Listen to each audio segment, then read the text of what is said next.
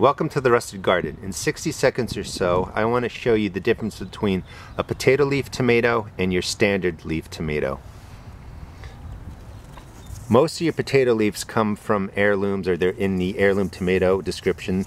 This is a Brandywine red tomato, and it's described as being a potato leaf. And the potato leaf is just that. It's a leaf that resembles more of a potato plant. There's no scalloping along the edges here. It's just a smooth edged leaf. When you look over here, this is what you typically think of when you think tomato plant and tomato plant leaf. This is a Russian oxheart variety, and you can see that the tomato leaves look like what we envision when we think tomato leaf. The edge is scalloped, it has the standard shape, and that's the difference. Here's a potato leaf tomato, Brandywine red, and here is just a standard leaf tomato that we're all familiar with.